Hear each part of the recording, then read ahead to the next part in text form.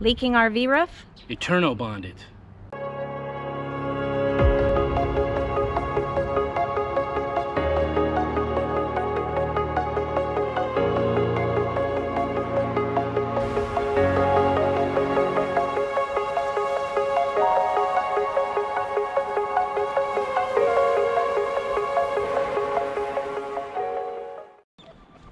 Hey roamers, it's Jamie back at you here again. What we got going today is we're on top of Rosie. About every 6 months I like to get up on the roof, check all the seams in the DICOR to make sure everything's still intact. Sometimes your DICOR will get cracks in it, or the tape where the seams are. We have an aluminum roof and it'll start pulling up, and what I've noticed is we have that situation happening right here where the tape is starting to pull away. So what we're going to do today is we're going to go and we're going to clean this all up, and then what I'm going to do is I'm going to take Eternabond.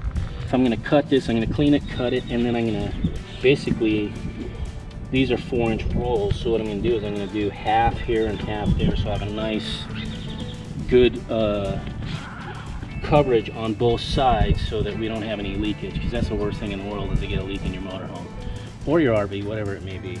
So that's what the plan is today. So I'm going to be inspecting the whole thing, and then I'm going to fix whatever cracks I have, and then also the tape here and Eternabond it. I'm probably going to Eternabond a lot of what is DICOR, like here. I know that there's tape here and all that, but again, it's fraying up on the edges a little bit, and I don't want any leaks. Even that's going into the shower, it can still run into the roof, and we don't want that. So, all right, so let's get started on that.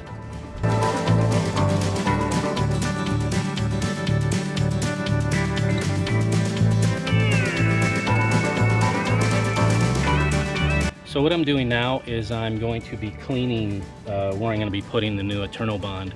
So I'm just going to clean that up with these, I have these shop towels instead of using regular paper towels. These are a little bit more heavy duty. I was going to use acetone, but I don't think I'm really going to need that because it's not really that bad. So what I'm going to do is I'm going to use some glass cleaner. I'm just going to clean that up really well. And then once I get that all cleaned up, I'm going to put the Eternabond down. And I'm just going to do that in each section as I'm going through. Where it's pulled up like this, I'm going to trim that. So I'm going to get rid of that and then clean that up as well. And then also do the same process, like cleaning it with this and the glass cleaner. And then that I may have to use acetone because I got old adhesive on here. So I'll use acetone to be able to clean that up, because you want to make sure that we get a good bond when we put the Eternabond down on there.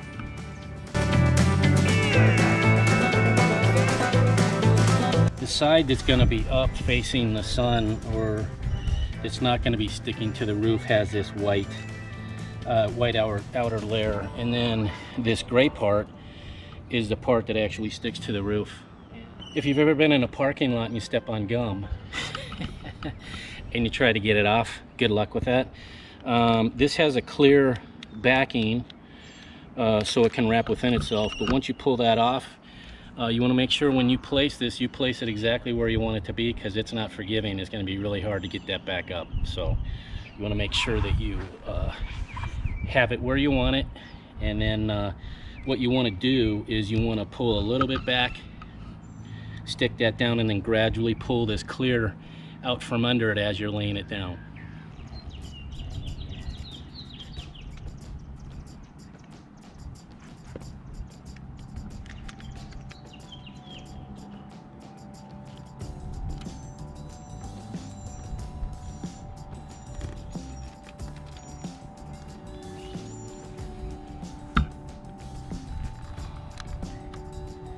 So as you can see, what I'm doing is I'm kind of laying it out and then pulling the under backing, the clear part, off as I'm pushing it down. You want to try and get as least amount of bubbles and creases as possible.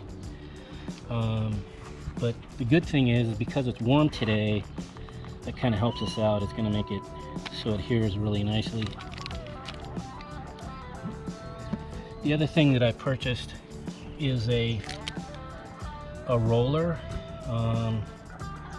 and that helps because this is pressure activated, so I can take the roller and kind of roll over it once I get it all laid out. And this is the roller. I got this off of Amazon. We'll just roll that out. That way you know it's gonna stick down there really good.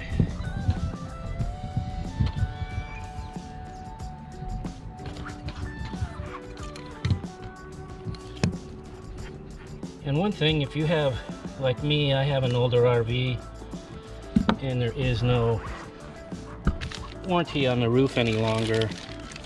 If you have a newer RV, you probably want to wait till the warranty is up on your motorhome before you did something like this, or your RV, your trailer, because this could very well void the warranty if you went and did that.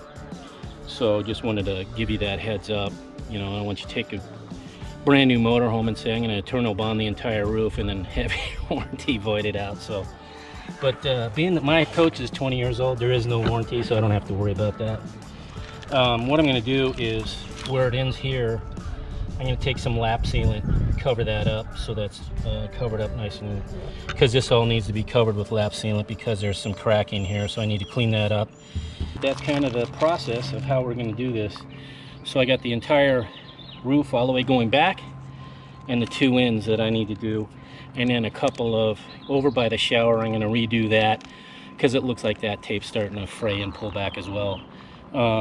Around my vents and everything looks pretty good. All the lap sealant's in really good shape, and I also have the vent covers that screw on top, so I think I'm okay there.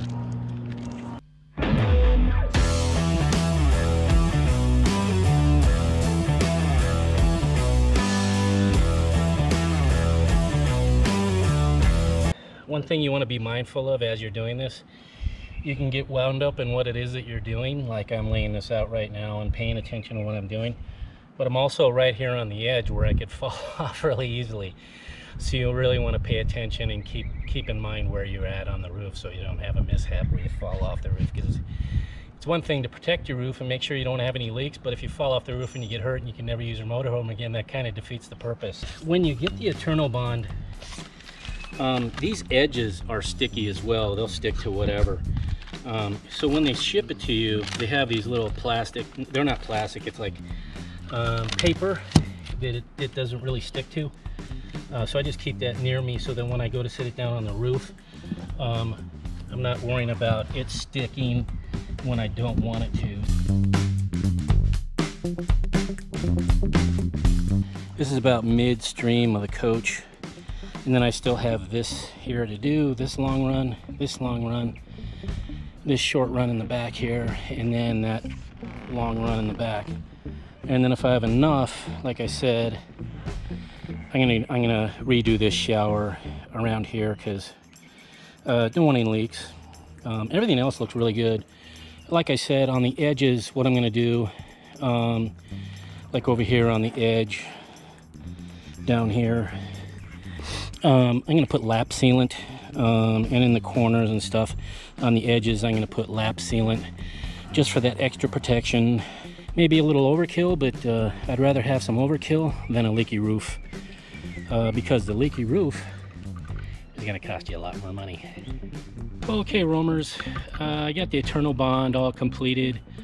I'm going to hold off on doing the lap sealant because it's probably around close to 100 degrees, 95, 100 degrees today, and I'm hot and it's wearing me out. But I'm just going to show you how much I got done. So I got the seam on the front cap, and then the seam going down the center here.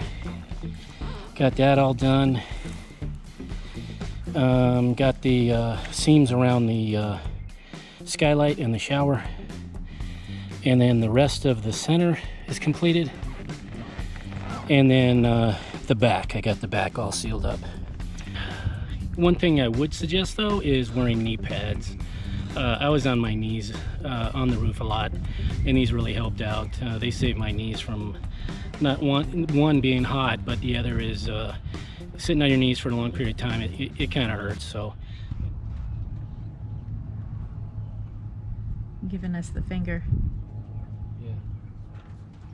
Any and all obscene gestures that you see while making this video are purely coincidental and have no other meaning, right? I don't just arbitrarily, as I'm working, flip people off, so that's not what the intention is. What I'm doing today, this morning, because it's going to get hot again today, it's supposed to be 100 degrees again today, so I don't want to be up on that roof again when it gets that hot. I'm just finishing up with I'm taking the lap sealant and sealing all the edges of the Eternabond, and also the areas that were cracked that I showed you when I was putting the Eternabond on, where the DICOR was cracking. I'm going to be cleaning that up today and then applying new lap sealant on there, so everything's all sealed up nicely, so that if we do and ever get rain in Arizona, we will have we'll be all sealed up and won't have any leaks inside. So and that goes for any coach, whether it's 2 years old or whether it's 20 years old. You just want to make sure every 6 months get up there and inspect that roof.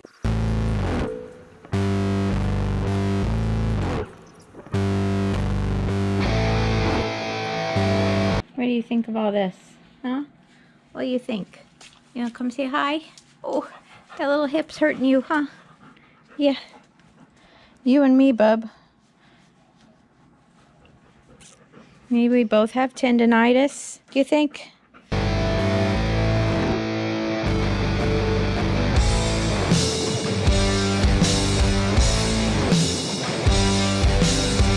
So hey guys, got it all done.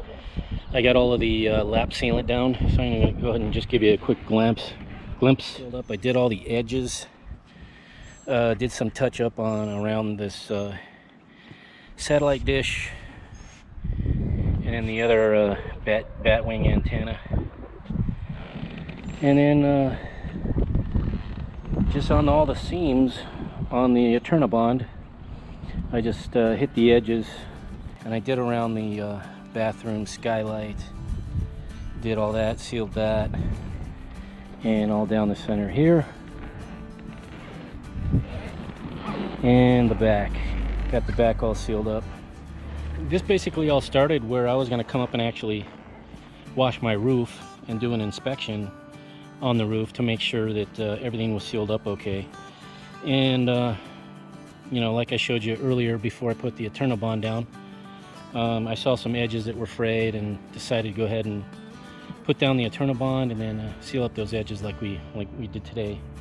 But you know, like I was saying in the video earlier, you just want to make sure and get up here every 6 months, give it a good glance, look it over, make sure everything's sealed up correctly, we don't have any cracking on the lap sealant and all that kind of stuff. That way you're not coming across any surprises down the road where you're gonna have leaks in your roof and then water damage and things like that. So I've actually had a couple friends saying, you're putting all that Eternabond down, people are gonna think that you had a major leak or whatever. But I think it's pretty easy to say that, you know, I'm taking care of things before things like that happen, so I'm sealing things up so I don't have any of those issues, and that's pretty easy to explain. So, but real happy that I did that. Once this is all set up, I'll come back up here and wash down the roof and make sure that everything's nice and clean, and then see if there's any places I miss, I'll make sure and touch those up. Hey roamers, make sure and check out some of our other renovation and maintenance videos, and don't forget to hit that subscribe button and ring that bell so you'll be notified each time we put out a new video.